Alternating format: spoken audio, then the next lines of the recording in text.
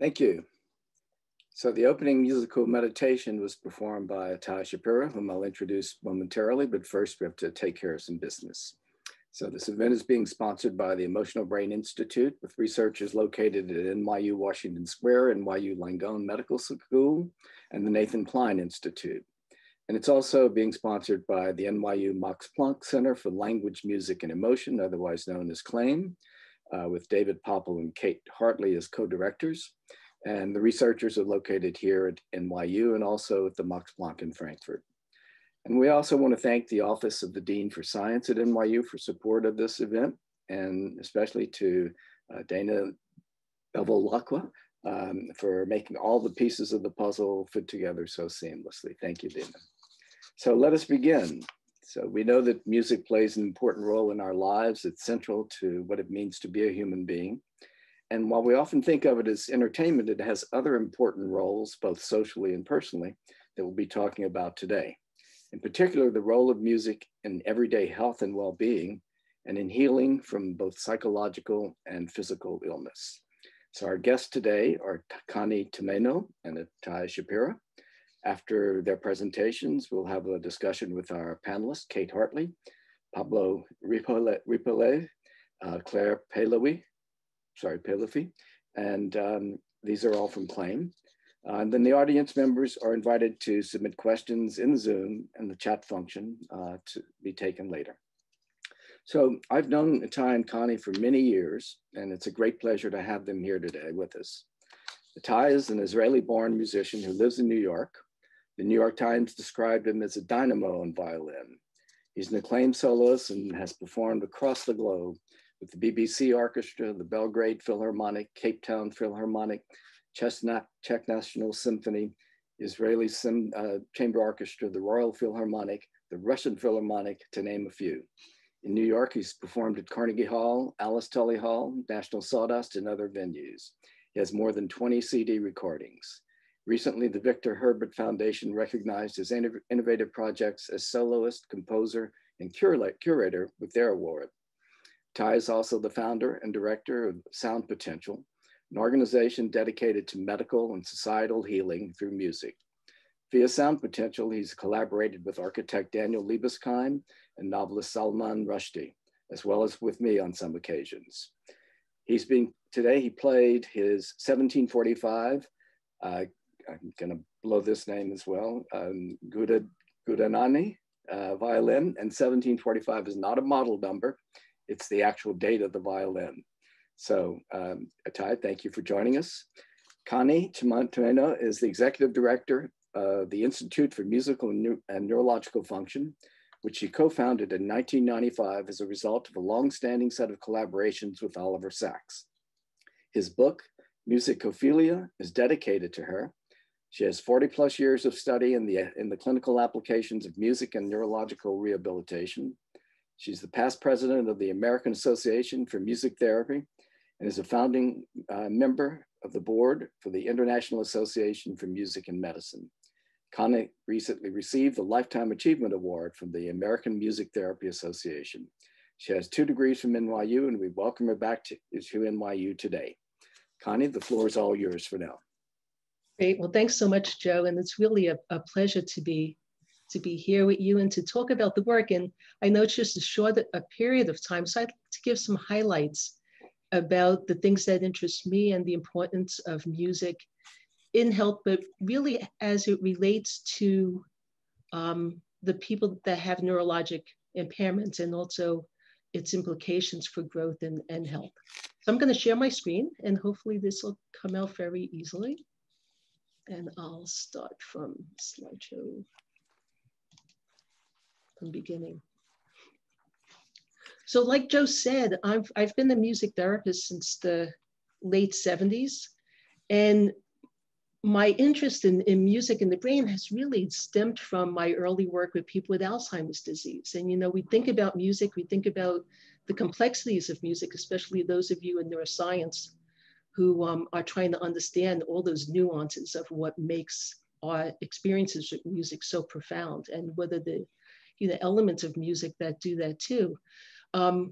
My question from the beginning was, how does somebody with end stages of dementia who has supposedly no cognitive function, no awareness of the world around them, can't process faces, can't process information, and yet can remember a song, recognize the words, and even sing the words? What is it about that familiar music that arouses and stimulates preserved function in someone who seems to be so limited?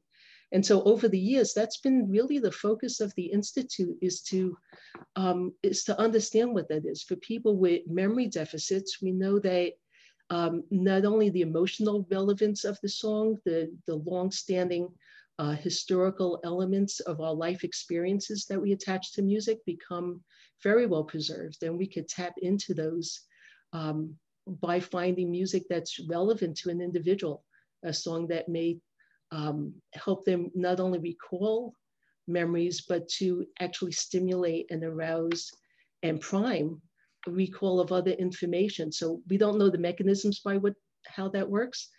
An interesting study that Peter Janata from UC Davis did actually looked at some of the areas of concurrence when a piece of music has elements that are related to person and place and time and emotional meaning. And, you know, this yellow area, he calls it the medial prefrontal cortex, but, you know, an area where all of those elements are present in a piece of music, they all converge in processing in that area. And one of the questions is whether somebody with neurocognitive deficits like dementia are actually getting enhanced information because the songs that they love stimulate enough areas that allow for this kind of convergence to take place, and allowing them to provide a response that makes sense to them in that moment. So some of the important things about music that we know, one of the challenges in music therapy is understanding what are the elements of music that affect function, you know, what are the components that drive different types of responses, and then what are the nuances of when the therapist is working with the individual. So that becomes even more complex. But from neuroscience research and from collaborations, we know that pure arousal, just the sound awakening and stimulating a response is primary, right? But the other things that are really important are the entrainment of the rhythm and the patterns of sound that can regulate physiological states. So things that we don't even think about, that we can change heart rhythms and EEG rhythms and things like that, just purely through the pulse of the music. We can affect emotional states and motor activity, and I'll show you an example of that. And then the rhythm patterns of sound actually provide a temporal construct, and the melodic contour inform speech. So rhythm and melodic contour inform not only how we speak, but also how people perceive speech. And in fact, there's been some interesting studies that show that young children with language delays actually have poor rhythm perception. And so some of the interesting things that we're looking into working on is whether we can provide rhythm-based activities to help children who have language delays actually understand the patterns of sound, so then they could actually hear and understand patterns of speech. So this rhythmic processing seems to be a precursor and a requirement for language acquisition. So how does that happen, and why does it happen? And how can we use rhythm training to help young children with language delays able to really enhance that level of function? In people with attention deficit disorders or people with different types of cognitive processing challenges, music provides that framework in which we can hold attention and help things, build things like working memory and mental flexibility and self-control. So music therapists many times are working specifically in those areas, both in child development, but also with older adults and also healthy adults, to help them become mentally flexible in their thinking and improve some of the other aspects of their abilities. One of the most interesting things about rhythm is its ability to entrain and stimulate some of the primary areas of motor function. And we see this really dramatically in people who have Parkinson's disease or movement coordination issues. And this really short example is of a man with Parkinson's who has some irregular movements, but when he's moving to rhythm, he's able to do a very difficult task, which is lifting up his legs, tapping his legs at the same time. He gets a little stuck, but then when I ask him to move forward, he actually does with no problem. Let me see if I can get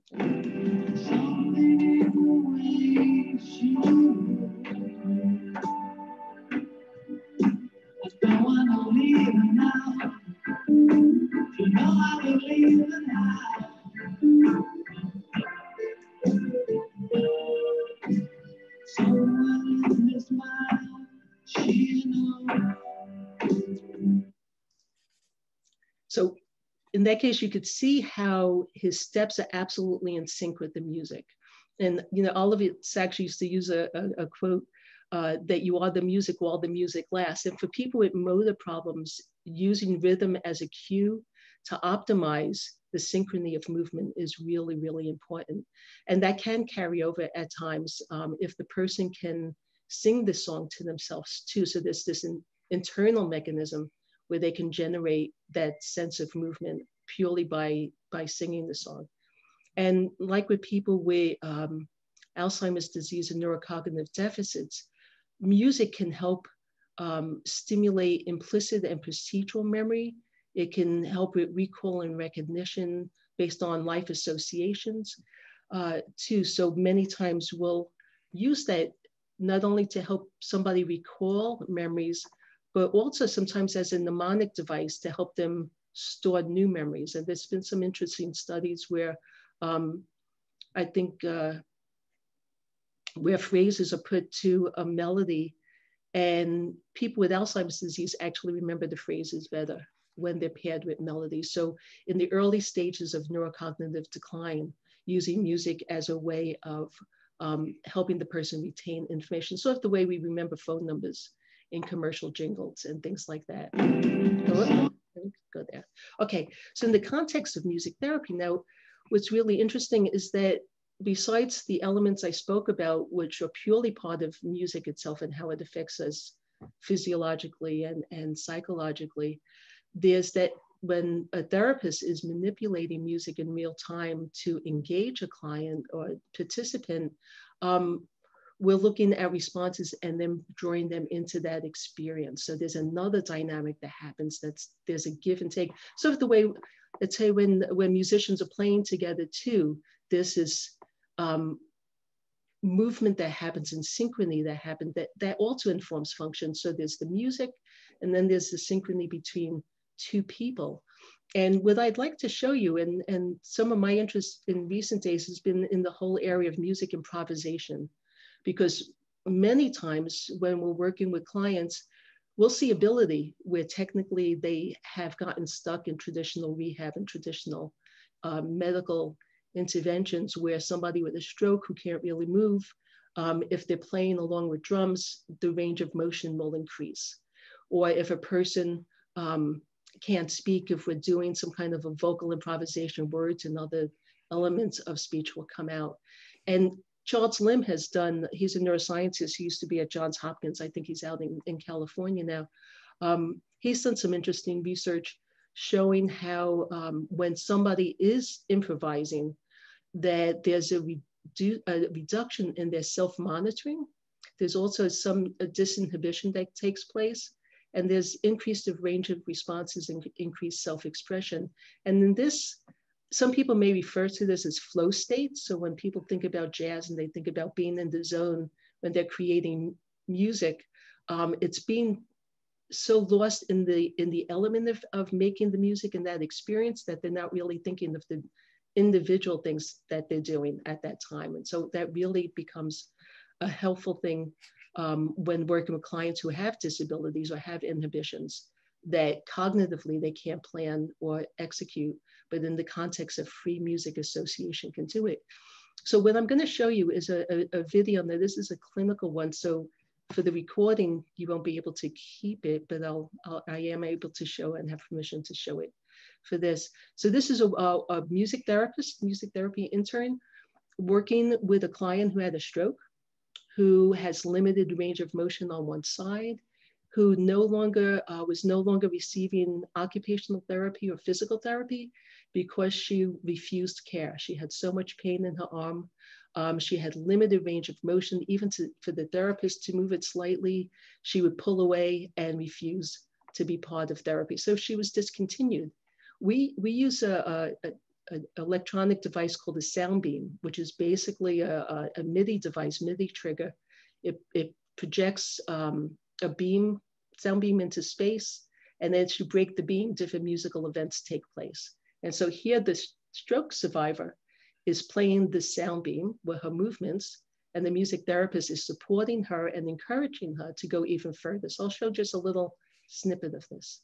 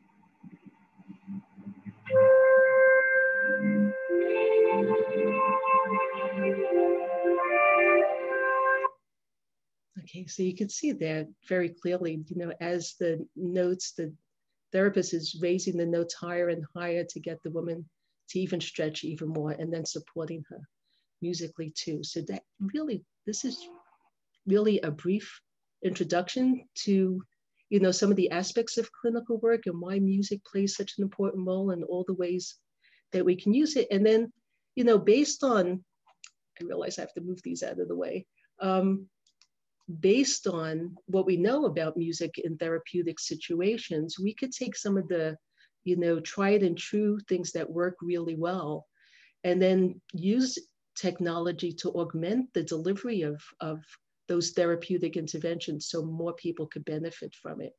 So things like, using rhythm-based music in the treadmill that Biodex is doing, and, creating personalized programs, music programs for people with dementia, or using accelerometers and GPS systems in your iPhone to help you walk better. There's ways that we can then use music to help optimize function and health. And apps like Spiritune, I'm working with them and have been working for 2 years on developing some of the soundtracks for their programs. And this is really to optimize everyday workflow and wellness too. So that's really quick introduction, and I'll give my screen back to you, Joe. Thanks, Connie. That was wonderful. We'll come back to you in a few minutes, but let's turn to Ittai now for his part, and then we'll have a general discussion. Okay. I would like to start really by thanking both Joe and Connie, because just about all the work I do as an extension of, as a performer and composer is influenced by conversations with Joe and my time at the IMNF Connie has kindly let me attend music therapy sessions. And a lot of it because I wanted to think about how can I be the most useful as a composer and violinist, being that I'm not a music therapist, being that I'm not a neuroscientist. So then I thought it'd be best if I collaborated with them. So I started to develop my own original material to be used as integrated therapy through music. At around the same time, I met a cultural anthropologist, Natasha Zaretsky, who got me interested in music for group and societal healing. So as more and more colleagues had a positive reaction, I formed an organization called Sound Potential. If I could ask Dana to just play our just quick trailer video. We provide all kinds of therapies, but this gives, this very truncated video gives just an idea of how a melody develops.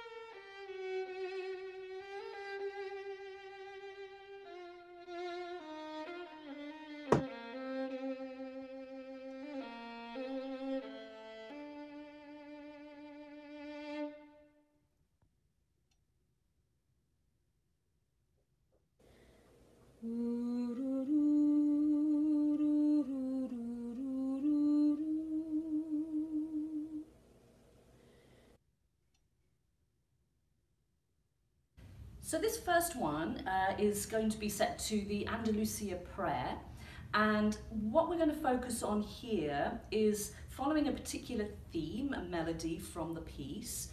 And what I want you to envisage is the nervous system here. So our nervous system consists of the brain, the spinal cord, which is held within our vertebral column. It then branches at every level of the spine and goes out into lots of tendrils through the body that serve everything.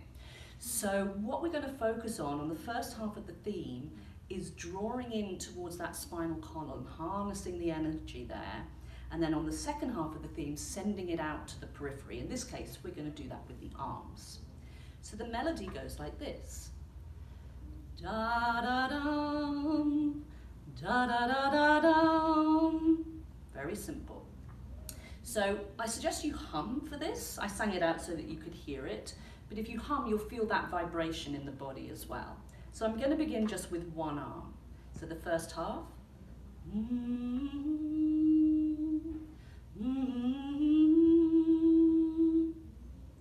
So we use that first half to draw into the core, the second half to send it out to the periphery. Then repeat on the other side.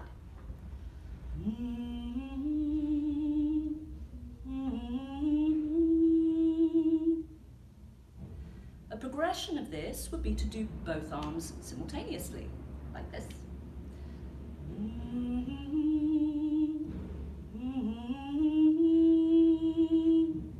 And I want you to be really aware right to your fingernails on the end. If you feel it's challenging in a seated position, you can equally do this lying down on the floor.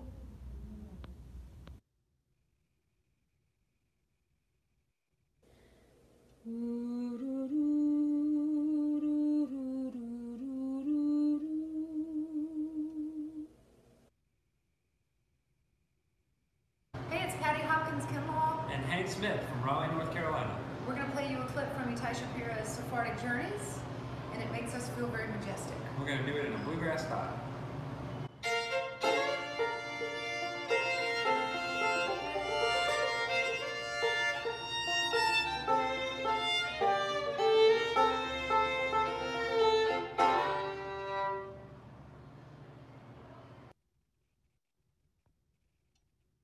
So I just wanted to say that all our therapies are different. What they do have in common is that they involve a lot of repetition and slight variation.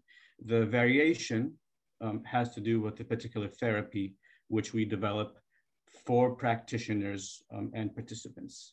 So if I could just ask Dana to play the very short file of which I called Bukhara. It's simply a short melody that's a variation of the first one.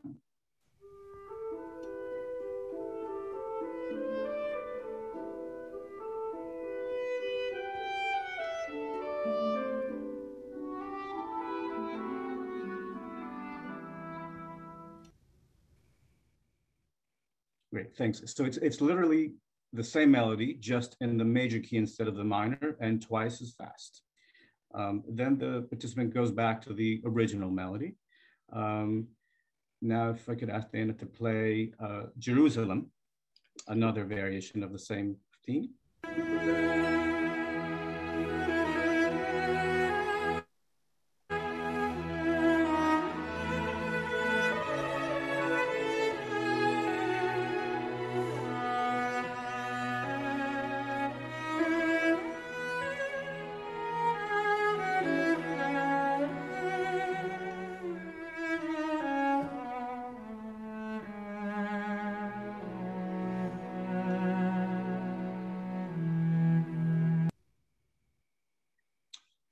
Thank you. And just another example, it's a short segment later in the movement, which I call Universal, and it's literally the very same melody as the opening, just a much more active texture.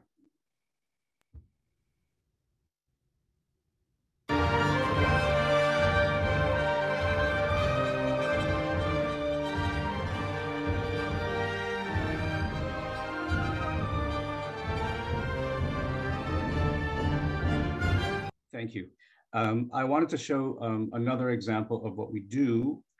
This is a long-term project which I'm doing with Salman Rushdie, visual artist Alexander Klingspor, and animator Annika Klingspor. In the form that we're going to watch, the segment we're going to watch, we'll watch about half of what we've done so far, is more educational. The idea is for students to learn about magical realism, to learn historical facts about the Indo-Pakistani conflict, the reality of what it could be like for any one of us to wake up one day and become a refugee or a veteran after war or an immigrant. So what we're going to see now is the artistic and educational version. We are developing a more specific therapy, and that is PTSD management. The idea is to help people get out of, particularly veterans, get out of brain lock. And that therapy will be quite different, but if for now we could just see a little bit of that video, Dana.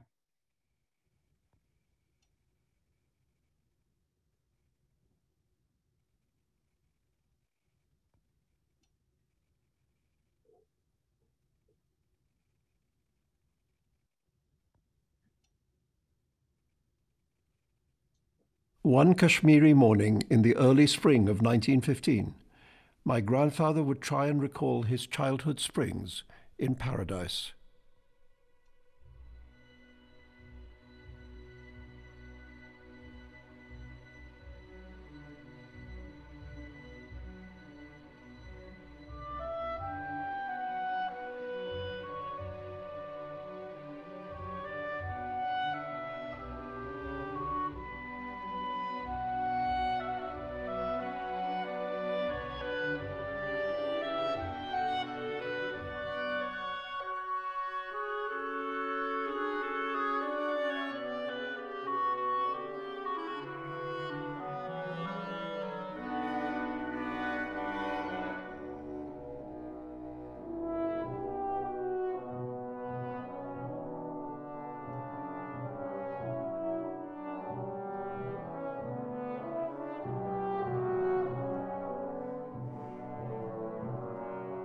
At the precise instant of India's arrival at independence, I tumbled forth into the world.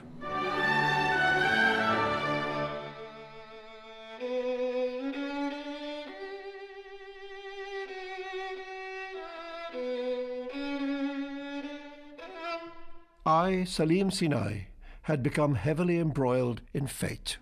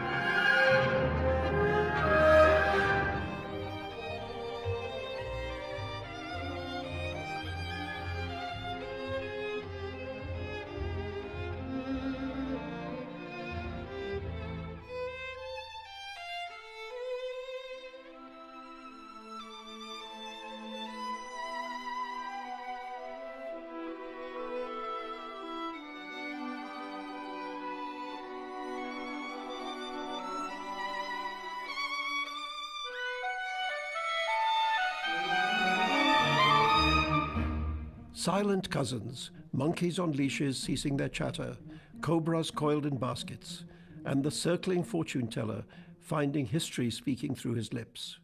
Beginning. A son, such a son. And then it comes. A son, Sahiba, who will never be older than his motherland, neither older nor younger. There will be 2 heads, but you shall see only one. There will be knees and a nose and knees. Newspapers praise him, 2 mothers raise him, bicyclists love him, but crowds will shove him. Sisters will weep, cobra will creep, washing will hide him, voices will guide him, friends mutilate him, blood will betray him. Spittoons will brain him, doctors will drain him, jungle will claim him, wizards reclaim him, soldiers will try him, tyrants will fry him. He will have sons without having sons. He will be old before he is old, and he will die before he is dead.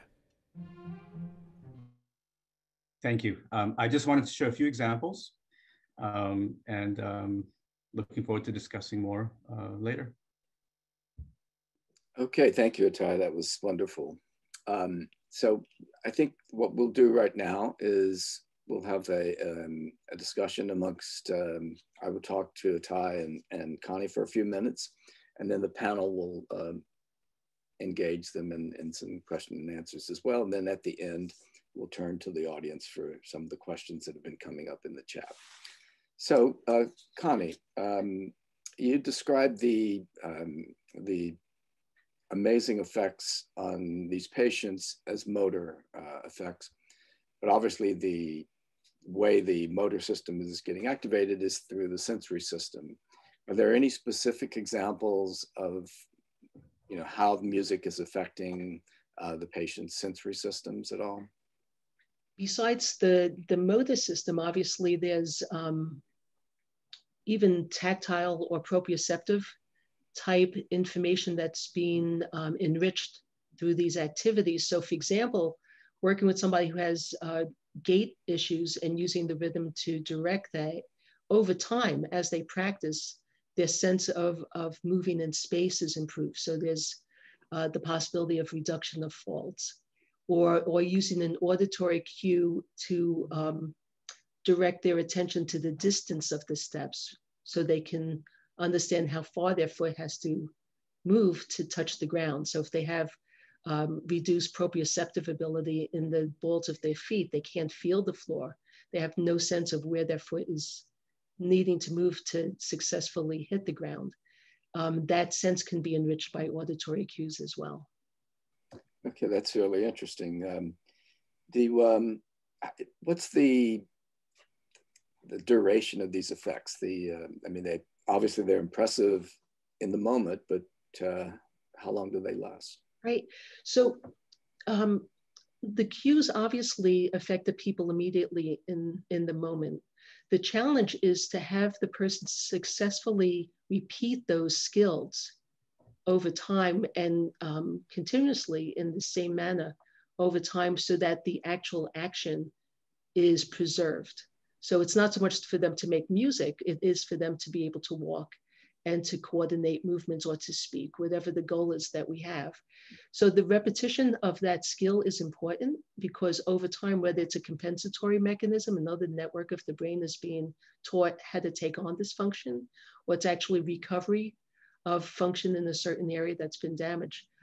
We don't know specifically how that happens. There's been, tests that show both compensatory mechanisms, like in speech, or enriched mechanisms in motor function. But that kind of carryover really depends on the rigor at which the intervention is given, how long, what the duration is, how consistent that cue and that response is repeated by the client, and if they have a conscious awareness of what they're doing, so they too can use it successfully when they're home, because obviously we can't see everybody 24/7. So we do a lot of training of care partners and people who live with the individual so they can take these skills and actually practice every day with them. So a lot of what you were just describing is helping the patient form new habits. Exactly, and helping the brain keep it, yeah. Well, habits, I mean, that's one good thing about habits is the brain likes to, once the brain gets a habit, it likes to keep it. Sometimes it's hard to break our habits. But I'm curious about, for example, in the Parkinson's patients, we know that habit learning like this is dependent upon the striatum, and the striatum is a problem in Parkinsonism, but they can benefit from it in the same way, right? Exactly. And for people with Parkinson's, and one of the beauties of having portable devices now, like MP3 players and phones, people have their cueing device at their fingertips at any time.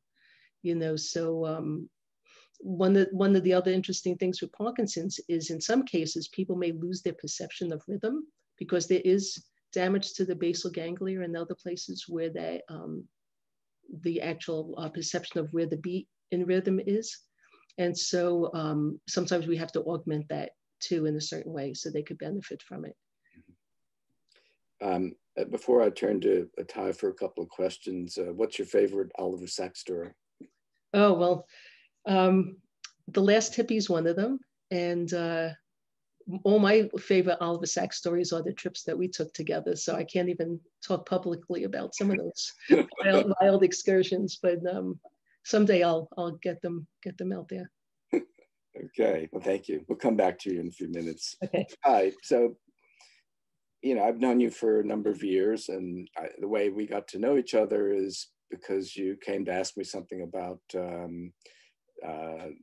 I guess maybe it was dopamine and pleasure or something like that. And I tell you that was, nonsense. And we had a friendship develop on the basis of that. But what led you to first even get interested in neuroscience? A number of things, but I would say my own injury many years ago, and writing music was a result of that. And I basically got rid of headaches and was able to piece back together a lot of memories that were lost. And I wanted to know why that was. And a few years later, I had a hand injury from which I recovered. But while I was able to perform concerts, it was doctor's orders not to practice. And I couldn't understand why it was very difficult for me not to practice. I felt like I was really not doing as well, even though that injury was not nearly as serious as the first one. So I wanted to know, what is it about my routine that might be beneficial? So I started to do a lot of reading, but it wasn't until I heard about the Aurora shooting, where one of the victims, who was a violinist and composer, had a bullet go through her nose. There was a lot of media about how her recovery was miraculous. And I wanted to know what miraculous meant. Could she still perform? Was she in pain? How was her balance? How was her memory? So I developed a series of exercises, and I started speaking to them about it with various scientists and giving lectures. And you came to my second one, in which I quoted you quite a bit. And I'm very thankful that you advised me not to take things out of context. And we just started talking a lot more, and I wanted to see how it could be useful.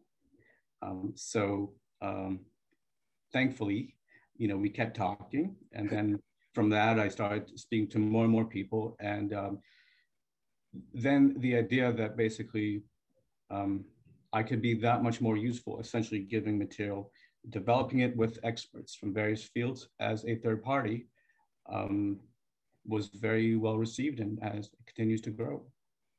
So what, at Sound Potential, what, you showed us some things that are beautiful and interesting, but we didn't really see the therapeutic application. So what exactly is going on at Sound Potential that's being applied to people with problems? So basically, when I started composing a piece, I could use a piece by Mozart or Beethoven. There's certainly plenty of amazing music out there, but ethically, I wouldn't feel comfortable changing any of it. So when I compose a piece, I think of certain medical and societal issues that are connected, because every patient comes with a story, as Connie was saying. Then I literally take some of the very basic properties of that musical cell, and I develop according to the therapy that is needed. So on a very, very oversimplified level, therapy for women recovering from pain will be quite different than a COVID first responder, doing breathing exercises to music that I composed for that. Great. So I think what we can do now, I don't think we can just see, I don't think I had anything else that I absolutely had to ask you. Why don't we turn it over to the panel and let them ask a few questions before we have the audience involved. So Pablo, or Kate, would you like to start? I'm happy to start. I think I'll pick up a little bit on what Ittai was just speaking about in terms of sort of tailoring what the content of the therapy is to the sort of nature of the psychological, of the nature of the psychopathology. And I'm wondering if you can say a little more about what is involved in that process of tailoring it. So you talked about chronic pain and pain recovery, or PTSD and specific historical traumas. So what is, to what extent is, are there commonalities across patients with similar forms of psychopathology? And then what is the goal that you are trying to accomplish with the therapy that's tailored to this specific psychological ailment, if you will? Yeah. Well, I mean, the goal is very simple. The goal is to try to help, and it's to as we know, healing is not just for the sick. It's we can all improve every day by forming and sustaining and developing good habits, obviously. In terms of the commonalities, so when I started to do this, and when I started to give lectures, part of me was hoping that since I'm dealing with science, I will get really, really clear answers. It wouldn't be great if I figured out this chord, and a particular chord would activate the amygdala, and then balance it out with the prefrontal cortex. And of course, the brain doesn't work like that. It shouldn't work like that.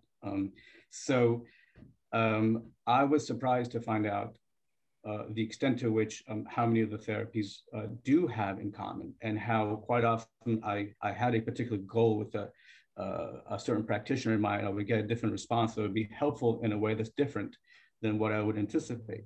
And at first I was disappointed because it wasn't what I had planned. But then I realized it really was helping, so I would go with that.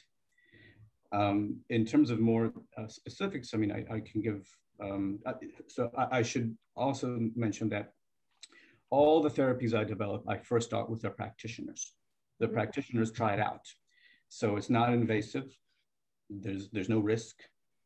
And then as they start to work with their clients, we tailor it. Mm-hmm.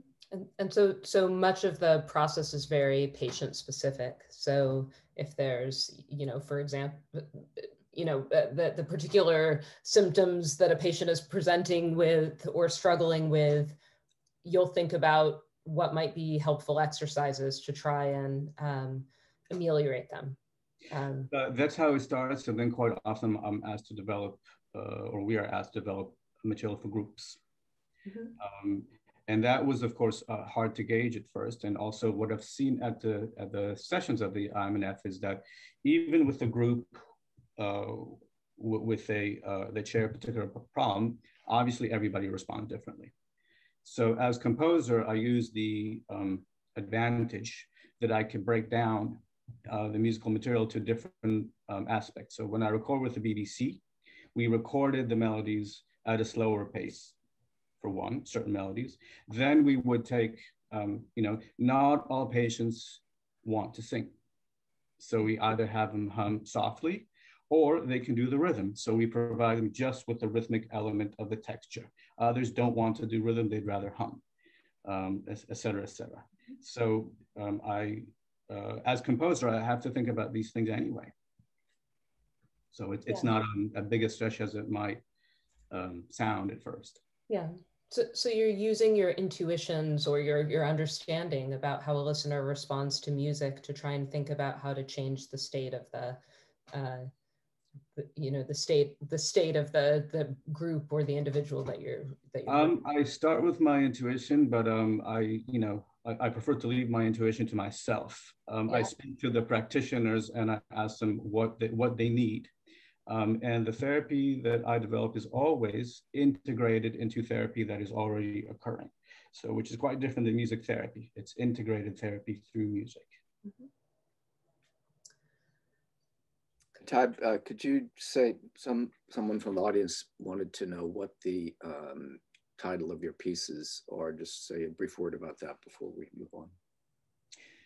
The very first segment I played was a variation on the very, very first piece I've written. It's called Concetta Latino. And that section is an introduction to a movement I called Party, because it was after I had pieced together the memory that I had lost. It's for violin and orchestra, but I did what I could with the violin. But the other piece was the part of the other piece. The video is Sephardic Journeys, and the last one was Midnight Children. Thank you. Pablo, Claire, do you have anything? It's okay if I go?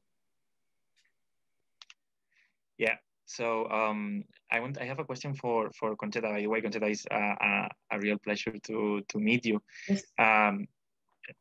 Knowing your work and your experience, and now watching that video that you play there.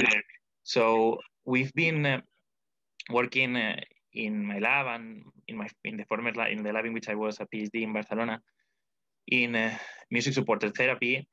And one of the things that I've been thinking lately is that there is this idea that music can provide an enriched environment based on animal models that show that when you give the rodents things to do, you give them an enriched environment that promotes plasticity and helps them to recover, right? So that even just listening to music can provide an enriched environment. And I'm really interested in in internally generated signals. I'm wondering how motivation, understood as something that is generated internally, sure, in response to music, but that at the end of the day is an internally generated signal, can be also understood in the context of as another aspect of this enriched environment. And because there is, like a couple of years ago, Jennifer Grau Sanchez, who was a PhD student in Antonio Rodriguez Fornais Labs in Barcelona, they published this paper in which they show that in a group of patients with a stroke who were undergoing music-supported therapy, the ones who benefited most from the therapy were actually the ones who had a higher sensitivity to musical reward. So the ones who were more sensitive to music were the ones who benefited the most. And that's a weird mixture between something internal and something external. And I would just like, you have so much experience that I would like to hear your thoughts on that, if that's possible. Well, it's interesting, Pablo, because one of the challenges in any kind of rehab, even in child development, so you're talking about people who are developing skills and people who've lost skills, motivation is at the core of where the learning takes place. If somebody doesn't participate and actively engage in a certain activity, they're not going to learn it and they're not going to retain it, right? So the challenge in using the music is how to enhance their engagement time and have them feel successful. And as they feel successful, so a great example is, Gabrielle Giffords, the congresswoman who had suffered the gunshot wound and lost her speech. She couldn't speak at all. And she was very depressed and very frustrated, right? When the music therapist got her to sing a couple of words to a song, she was able to sing words, but couldn't speak them freely and fluently.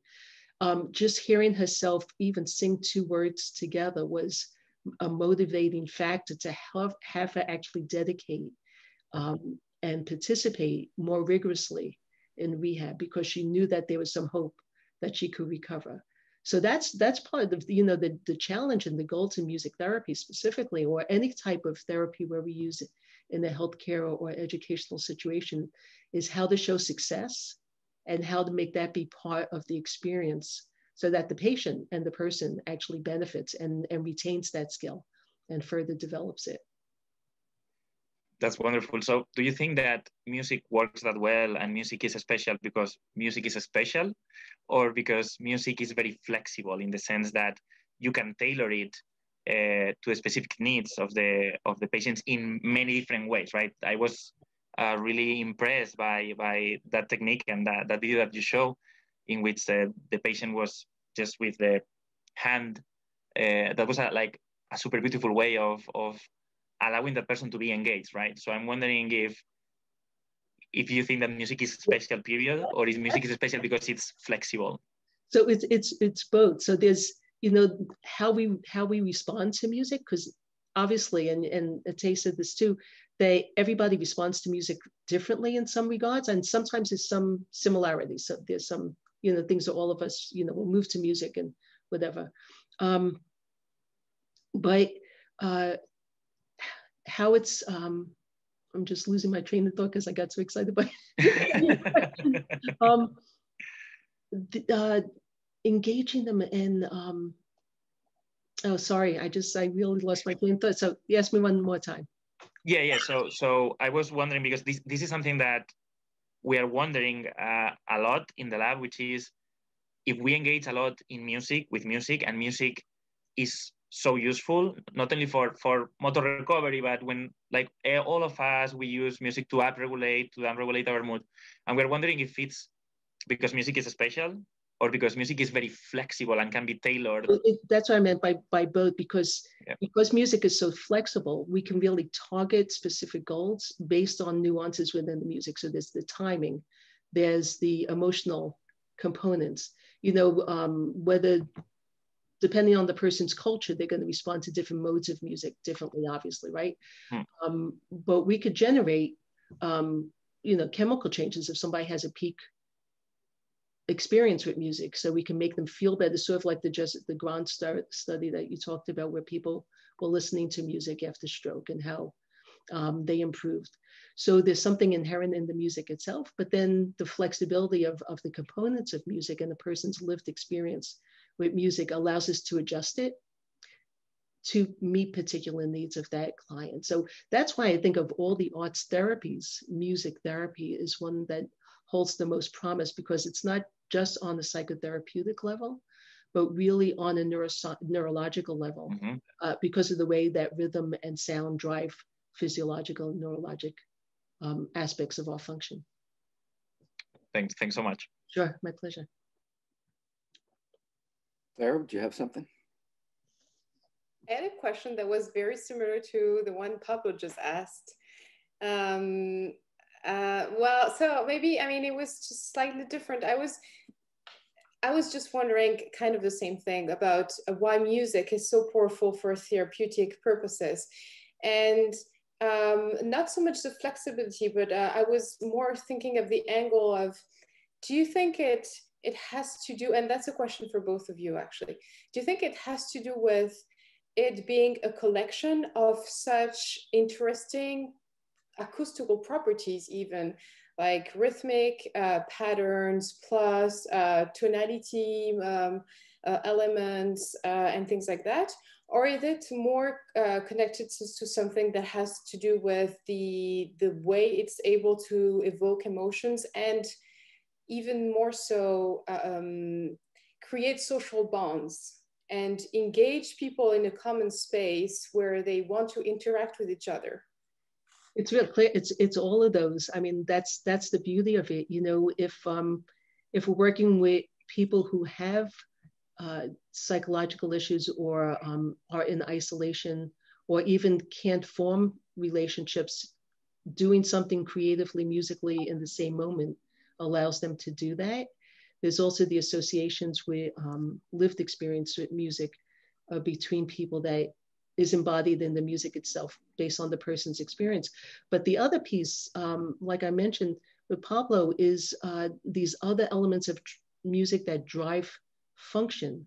So there's so many different ways of applying music and using it to benefit. And you could break it down to core elements of sound, vibration, even frequency. Something like a 40 hertz oscillation can hold attention for a longer period of time. How does that fit into the intervention that we're creating, or that music experience we're creating with the client to optimize what the goal is that they need to achieve, whether it's a psychotherapeutic goal, emotional regulation goal, moving through depression or trauma.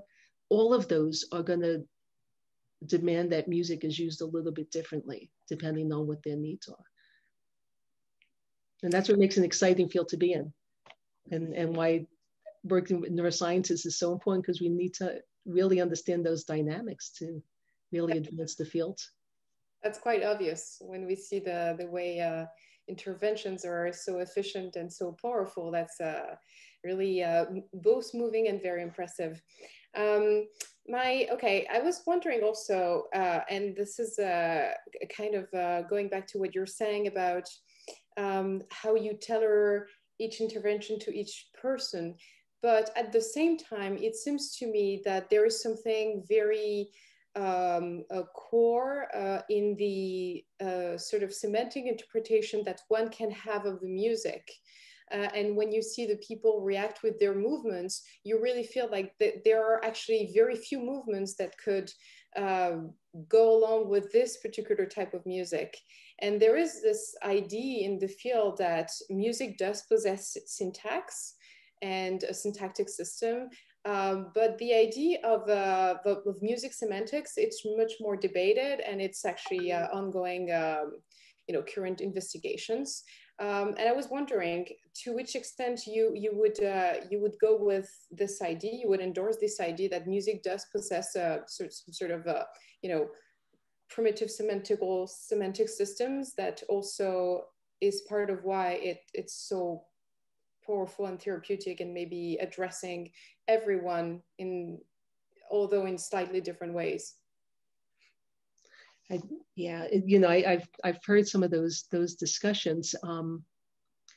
The patterns of sound you know, there's been some interesting studies that when people are improvising together, they're actually stimulating language areas of the brain. So even creation of patterns of sound are inherently a communication, and our brains process it in similar areas.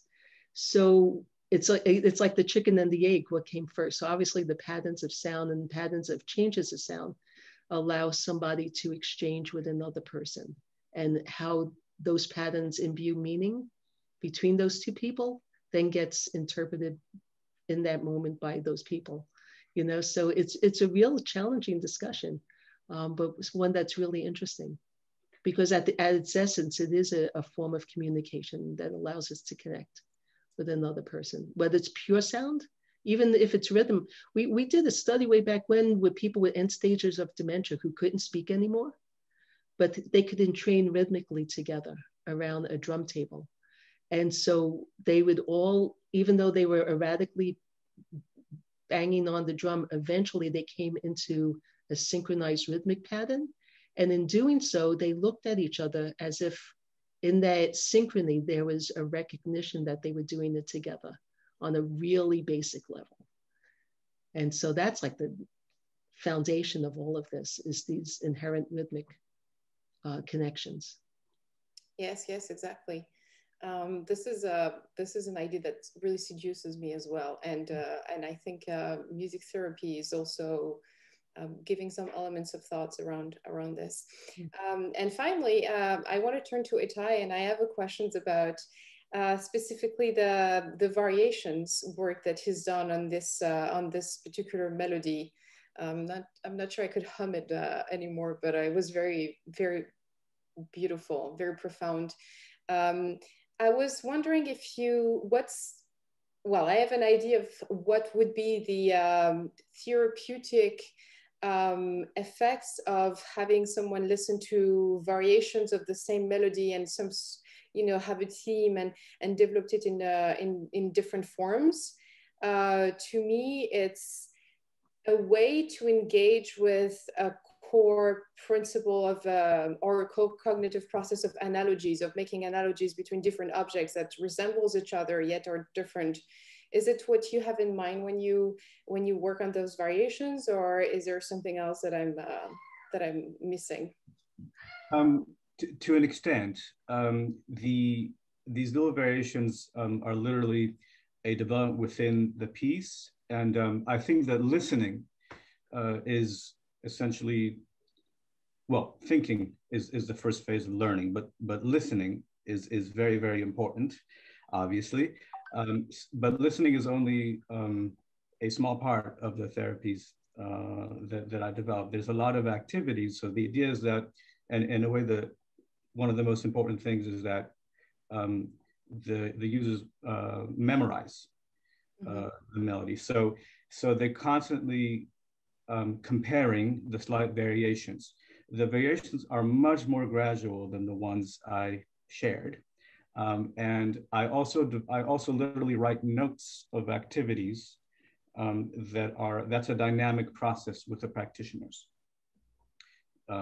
So I was very surprised. For example, we started to do a study at Mount Sinai with a colleague who I went to Juilliard with, his violinist. Now he's an anesthesiologist, and I thought I didn't have enough material. So I developed a whole bunch of melodies because the sessions are 45 minutes long. And I was very surprised that the users, they wanted to repeat the same one over and over and over again for 45 minutes. So it really just changes every time, and I get feedback, and then I retailor it. That's interesting. I see the same patterns of behavior in my 2-year-old. Ittai, maybe this would be a good time for you to play your last piece, and then we'll turn to the question and answers from the floor during the remaining time we have. Great. So I usually these days perform my own material, but this time I'm going to perform a piece by a friend named Dave Heath. This piece was written for me, and it's a combination of Celtic and Jimi Hendrix. He loves Jimi Hendrix. And the reason for why I chose this is because the first therapy session I participated in, at a certain point, the music therapist asked me to play something rhythmic for the patient. So I started just playing a few bars. And from the patient having her arm, basically, she was holding a fist to her knee. She couldn't move. She was screaming. After 20 minutes, the screaming subsided. And after rhythmic exercises, she could say a few words. And by the end, she was having a conversation, this was an incredible thing for me to see. So this is the piece that I played.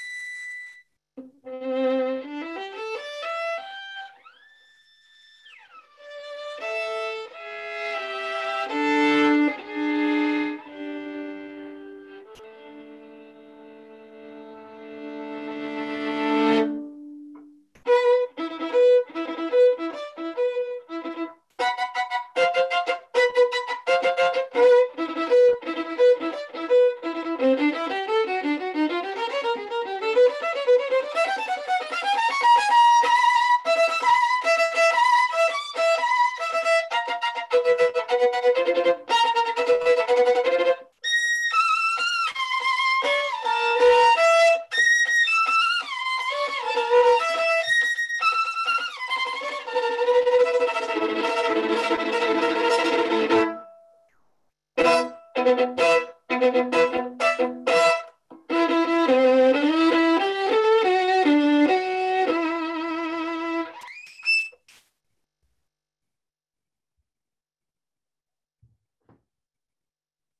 you, Ittai. That was beautiful. Thank you. One thing Zoom apparently is very good for now is to see your hands and your face while playing the violin. It's a great shot. So thank you. All right, we're going to take some questions from the floor. I want to start with Amanda Tharp, and I'm picking her because Amanda is the ex-bass player of the Amygdaloid, so she gets special preference, even though she lives in England now. So Amanda says, is there a specific dosage requirement for new learning to stick? And I think, oh, I missed the first part. So let me go back up here. In the UK, music is not considered primary therapy. However, it seems that music therapy can be very beneficial in neurorehabilitation. Is music therapy in the US considered and funded as a primary therapy? And are there key indications as to which clients will benefit most from music therapy? Connie, would you like to? Yeah, let me answer that. You know, it's interesting because in the UK and the EU right now, the World Health Organization has actually started arts prescriptions. So that's becoming part of their universal health care, is to prescribe arts-based programs for all types of health, mental health and physical health. But in the United States, it really depends on where the service is being provided. So for example, in pediatric hospitals, music therapists are usually employed full-time as part of the staff. In rehab hospitals, but they have to be acute rehab hospitals, music therapists are part of the staff. Depending on what state you live in, there may be reimbursement through insurance for the type of neurologic music therapy, these types of clinical applications. In mental health, music therapists who are trained at the master's level and in New York State are licensed can get reimbursed to provide music psychotherapy. And that's a reimbursable service. So it really depends on the state. It depends on the Medicare, Medicaid law in that state. We're seeking national attention. I think one of the nice things that's happening because of all this information that's coming from both NIH funding for music and health, as well as the science that supports some of these clinical outcomes, that doctors and neurologists are actually referring people to music therapy because they see the benefits, especially in some of these complex cases where cognition may be damaged, where the person can't understand the nuances of physical therapy or speech therapy. Music therapy can really be not only a supplement to those therapies, but actually primary to get the person to get those responses first, similar to that woman who wasn't able to participate in traditional rehab therapy. Get them motivated, get them able to see that they themselves can do those responses, and then to get them into regular therapy. So it's really a mix, but we are seeing trends where it's getting more reimbursed and recognized. So Ty, here's a question from an anonymous attendee. He or she says, I'm aware that music therapists are trained to use a variety of assessment tools in their practice, especially as a baseline in order to develop clinical goals and objectives. And this person would like to know how are you evaluating the outcomes and effectiveness in your practice? Well, in my practice, it's all assessment based, and it depends again on the goals and how we're using music.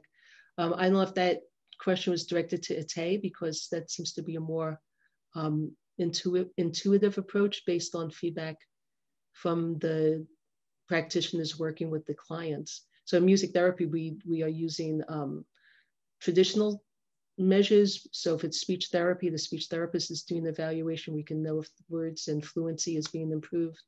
If we're working in rehab therapy, the gait, stride length, all of those things are being measured by the physical therapist.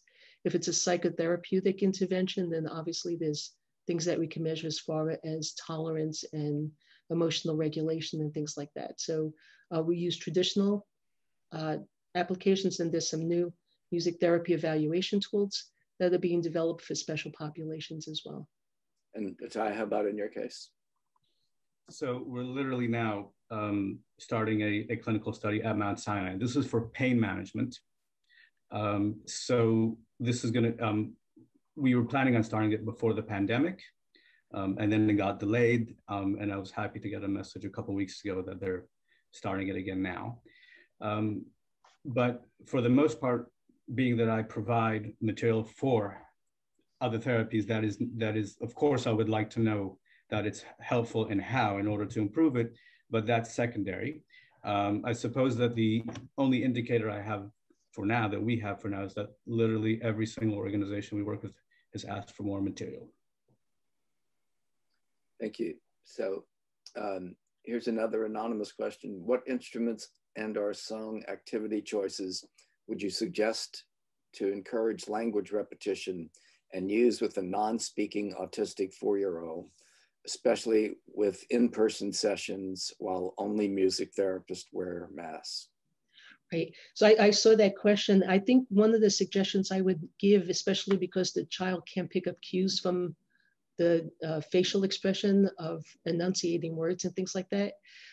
We know that rhythm and rhythmic cueing works really well in helping a child understand patterns of speech. So something like a gato drum, a slit drum that has 2 tones, where each tone changes the inflection of the word. So if it's held low, it would be a rising tone.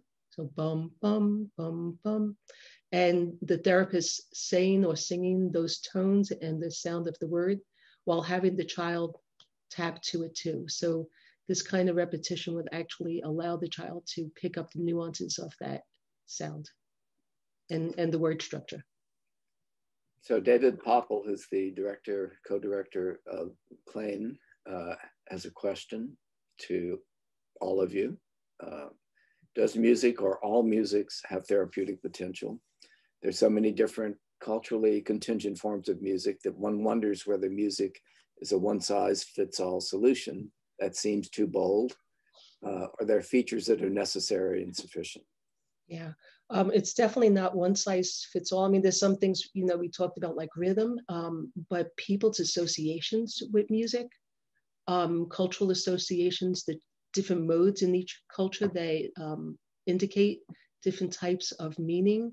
So in Eastern cultures where certain modes may represent happiness or love, they might not even be interpretative in Western cultures. So those kinds of nuances have to be called to mind too.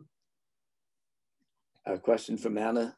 Paul Nordhoff explored how different musical intervals and modes create different therapeutic responses that may be shared amongst individuals. Have either of you experienced that in your work? I have. I was going to see if Ittai wants to answer that. Paul Nordhoff used really interesting chord changes and stuff to draw the children in their expressiveness, but also to hold their attention and make them interested and responsive. So we change both the complexity of sound, depending on the person's ability. So sometimes it could be just a simple tone. If we're working in speech where we want the person's, the inflection of the tone to be absolute. But if we're trying to create a mood and trying to give a sense of meaning, then the chord itself may have importance. You know, does it feel like a scary sound, or does it feel like a uncertain resolution? And does that imply something to that individual? Again, we explore that to see what the responses are. And when I compose pieces, I often start with elements that are important to a particular culture. So for example, when I composed a piece that's inspired by a Korean, a very well-known Korean love tale. And for that, I chose a pentatonic mode, knowing that that is what a lot of people in Korea respond to. However, the pentatonic mode is very common in Celtic culture, in the blues. So one other element which I feel is very important to therapy through music is the timbre. So the timbre is not just the interval, but it's It's essentially the consequence of the overtone, which is a result of the material that is used. So that's why different drums, different stringed instruments, a man and a woman could actually use the same pitch, but the sound would be different because of the timbre. And that is something that is very important culturally, how people respond.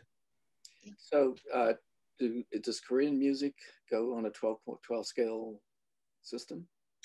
Traditional folk Korean music is pentatonic, so it's 5. It's 5 notes per scale. There are 2 main modes to it. In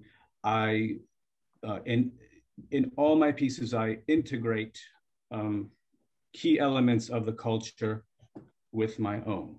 So it's basically, I feel that no problem can be solved if it's isolated to the people suffering from it, because we need, yes, we need intervention, we need building, but we also need a support system. So their 5 notes in the pentatonic scale is the same as ours in our scales? The most traditional Western music is actually 7. It's usually 7 notes, sometimes 12. So it's a little different, but a lot of country music, a lot of folk music in the United States is also used in a pentatonic mode. I'll jump in here and ask you a question. Is that possible? Yeah, sure. Yeah, I was thinking about what you were saying about composing for music therapy. And I want to ask you the question, do you think a composer and a composer for music therapy are essentially doing exactly the same thing? Or is it something special that music therapy composition entails in the way you work with the sound material? I think it's both, because any good piece of music, just like any good story, essentially has its own DNA, right? Basically, so think about even a book that you like. The main theme of the composition reoccurs and develops over time. And if you can't remember it, you won't want to read it, or you won't retain it, for one. So I think that any good composition would have that, hopefully. That said, I do develop it in very specific sections from the beginning, thinking of certain rhythmic exercises and different timbres.